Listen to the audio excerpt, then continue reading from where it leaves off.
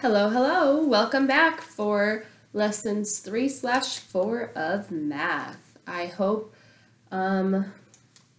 angles and lines have been treating you well on Zern and in our little lesson from the other day. But I know that we still have a lot of questions, which is totally fine.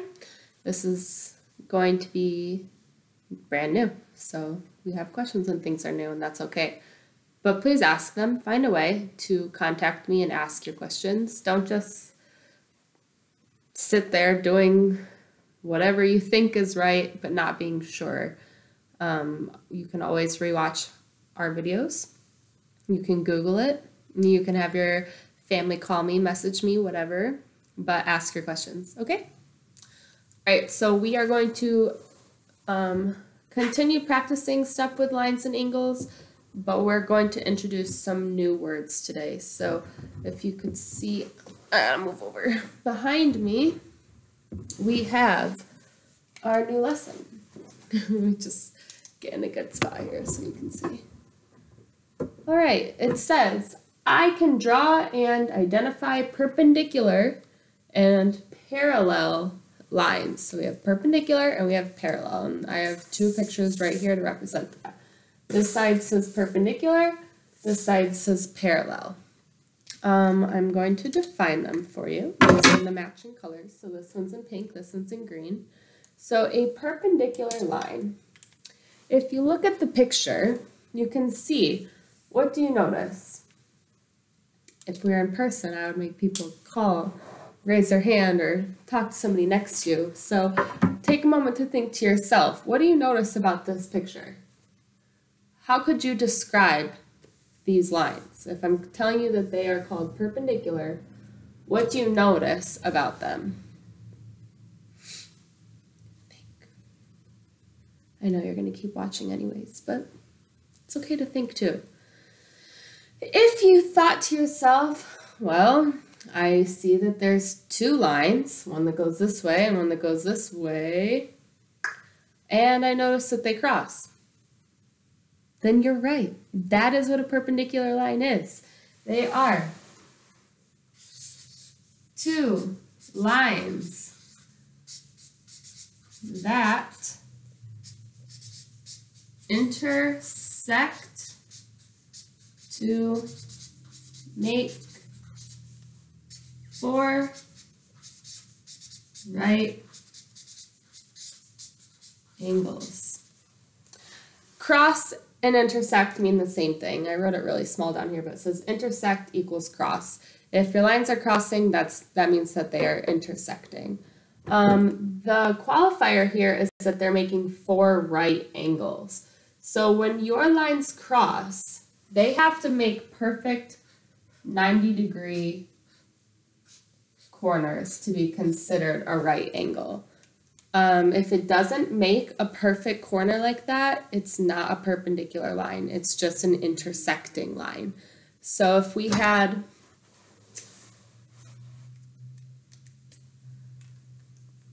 lines that looked like this,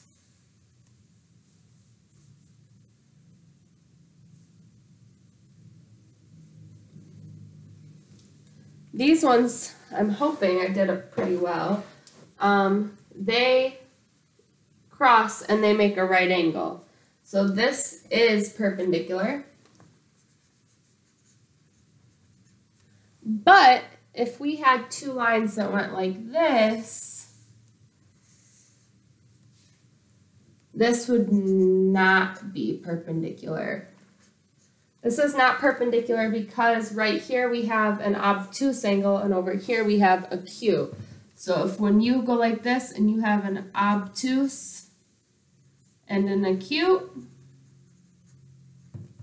those are not going to be perpendicular lines. They cross, they intersect, but they do not make right angles. They have to create those right angles, those perfect boxes, nice and crisp, 90 degrees, for it to count as a perpendicular line, okay? So those are perpendicular. Now let's talk about parallel. Same thing. I want you to think to yourself for a minute. Look at these lines. What do you notice? How would you describe them? what would be the difference? If these ones are perpendicular and these ones are parallel, how could you describe a parallel line? Lines.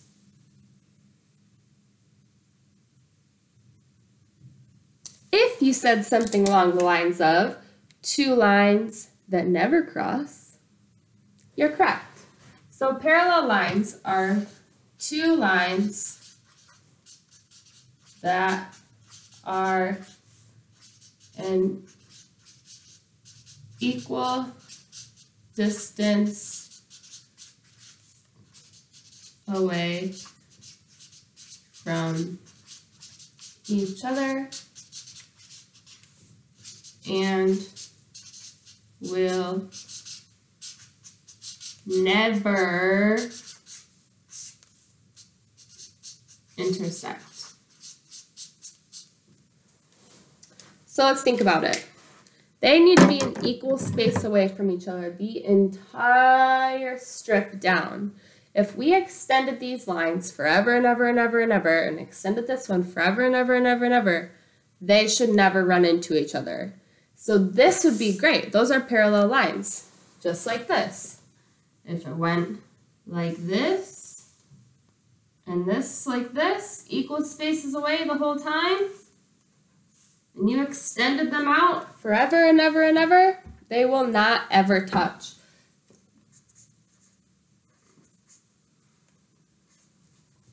But if this one went like this,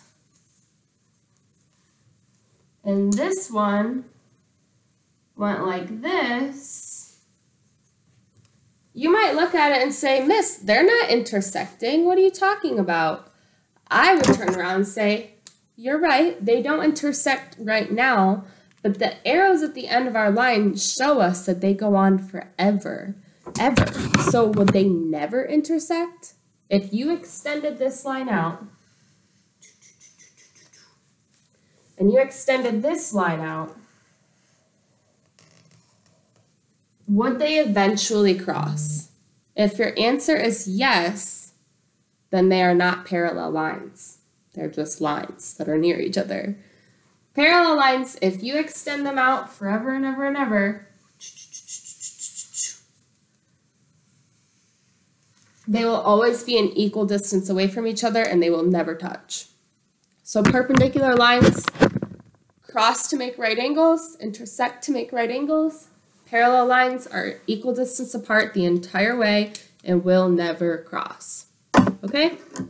Pretty simple stuff right there.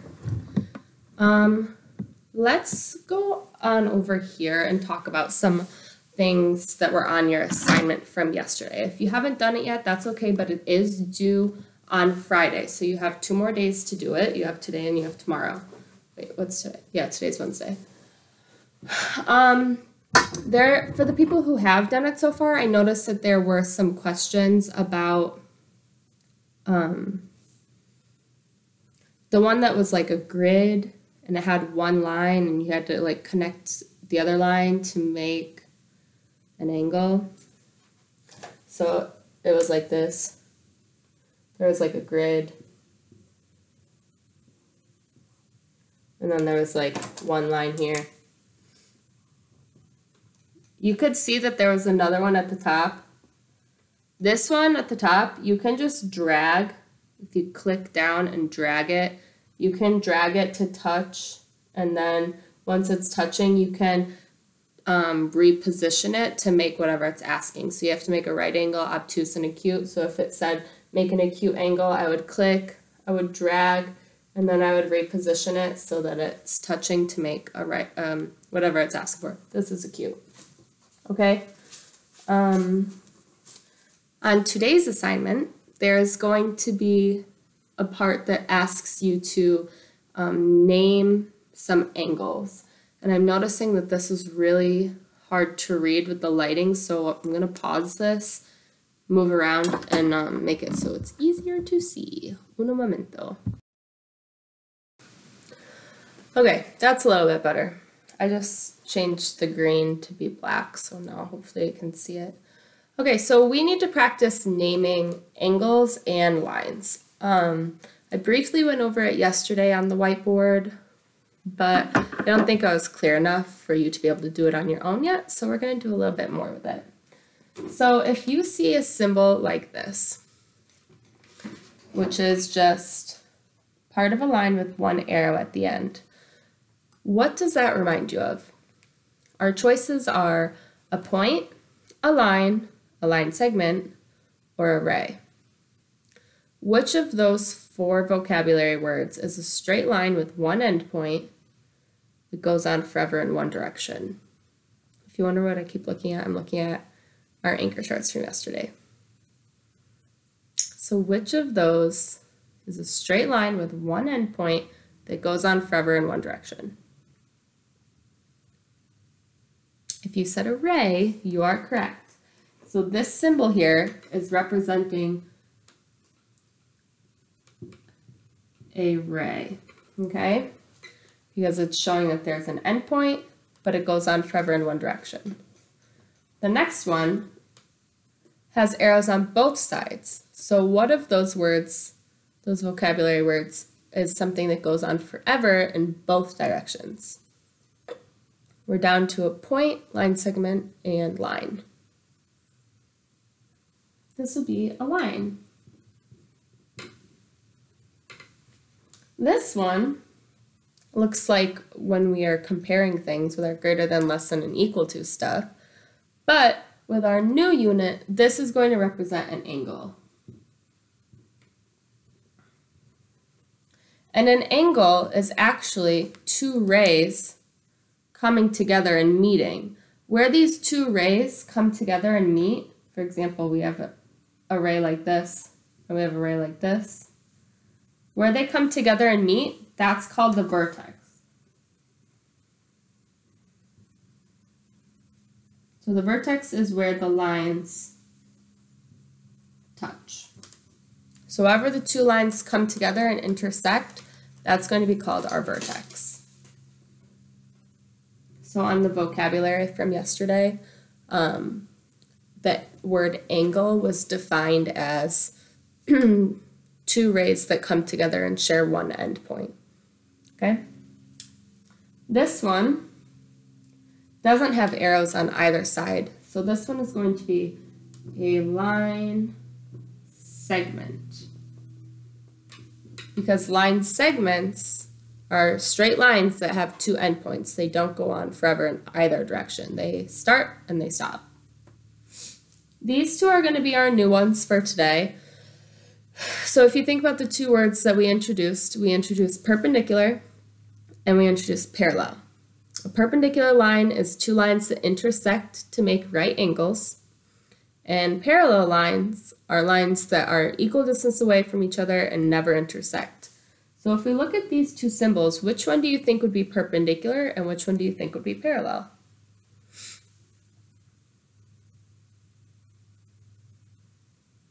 If you said this one's perpendicular, you are correct. This will represent perpendicular lines.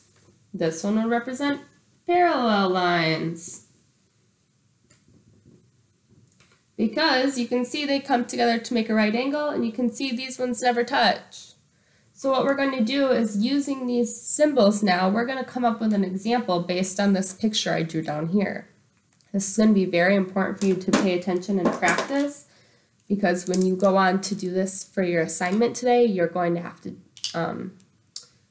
to name some angles and lines. Okay? All right, so we want to identify a ray from this down here. I'm going to use red because I used red here. So if we're going to look at this, we want to find a ray. A ray is a straight line with one endpoint and goes on forever in the other direction. Which of these show us that? So we need one endpoint and to go on forever in the other direction. So here I see this line goes on forever in both directions, so that is not going to work. This one I see starts and stops, so also not going to work because that doesn't go on forever and ever in one direction. This goes on in 2 directions. This doesn't go on at all. So that leaves us here. We have one endpoint and one arrow. That would make this a ray. When you are naming lines, you always need to have two letters. You're going to have one from both ends. So we can't just call this ray E. We would need to call it ray D E because we want to say where it starts and then where it goes on forever too. So if we're going to do this, we put the symbol on top. Sorry, you can't write at this angle. Put the symbol on top and put the letters underneath. So that's going to become ray D E. Okay? Moving on to a line. Lines go on forever in both directions. So where it looks like this, I want to find something that looks like that. We just talked about it, so I'm not going to pretend like I don't know. It's right here. Here's my arrow. Here's my arrow. It goes on forever in both directions. We only need two letters for lines, so I'm not going to include this random C in the middle. The line is just where it starts on one end and where it goes on the other end. So I know lines go on forever, but there's still going to be points on those lines so that we can name them. So this is going to be called line AB.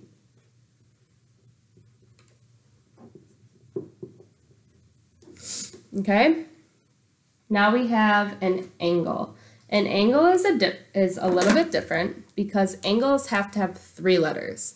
It has to have where it starts, where it touches, and where it goes to again.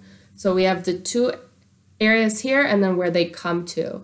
We are going to name them in order of one end to where they touch to the other end. We're not going to do the two ends and then where they touch. You have to do them in order from one end to where they touch to the other end.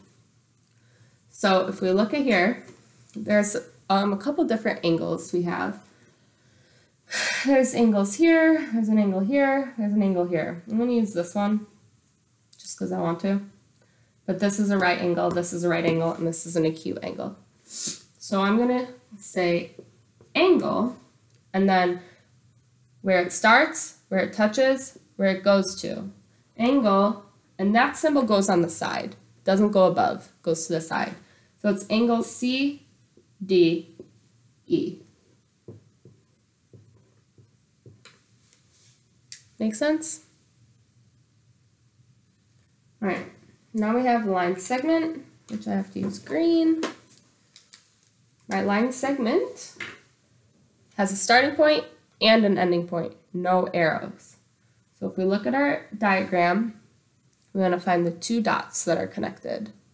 This has arrows, this has an arrow, so it's going to have to be this one here. So we're going to put a straight line on top with no arrows, one end to the other. So it's called C, D. I know you can't see that very well, but I put line CD, line segment CD. Okay, now we have our new vocabulary. We have perpendicular. Perpendicular are where two lines come together to make right angles. They could cross all the way, they could come partially, they could come on the side, but either way, where they come together, you need to make a right angle. So if we look at this, there are some right angles right here. So this is going to be where we need to name two sets of lines. So what we do is we put one set of lines. So we have line AB is perpendicular to, so that symbol is going in the middle. It's that symbol, if you read it by saying is perpendicular to. That looks crooked. So we have line AB is perpendicular to line CD.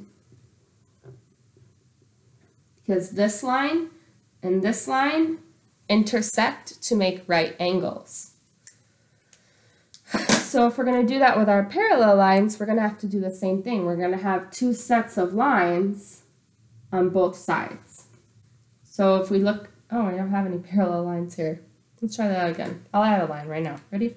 Let's go ahead and put a line through this end point here.